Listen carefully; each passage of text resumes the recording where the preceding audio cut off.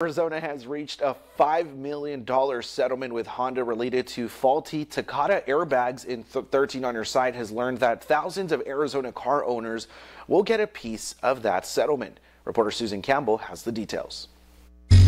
A collision, a defective airbag bearing the signs that something terrible happened here.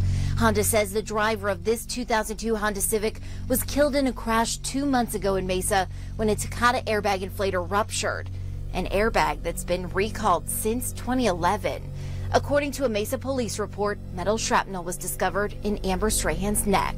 It's really important that people understand how dangerous these defective airbags are. Jason Levine is the executive director of the Center for Auto Safety. He says it's critical for drivers to get Takata airbag recalls fixed immediately. There are literally tens of millions of these defective airbags that remain in vehicles.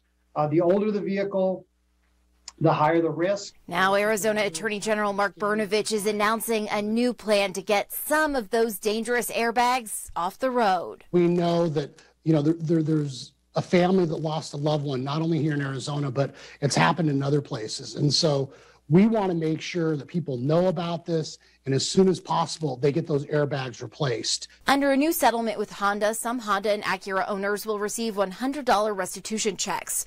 Another 40,000 Arizonans will get gift cards like this worth $50 to $150. Here's the catch.